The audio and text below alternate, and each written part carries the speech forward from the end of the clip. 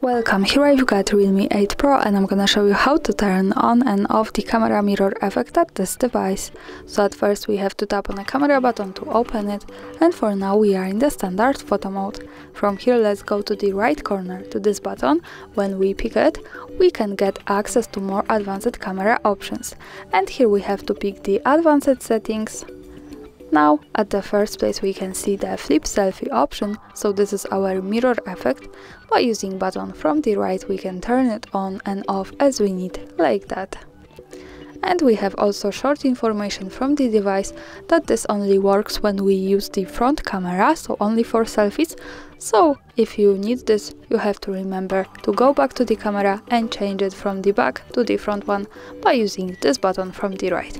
And that's all. Thanks for watching, subscribe our channel and leave the thumbs up.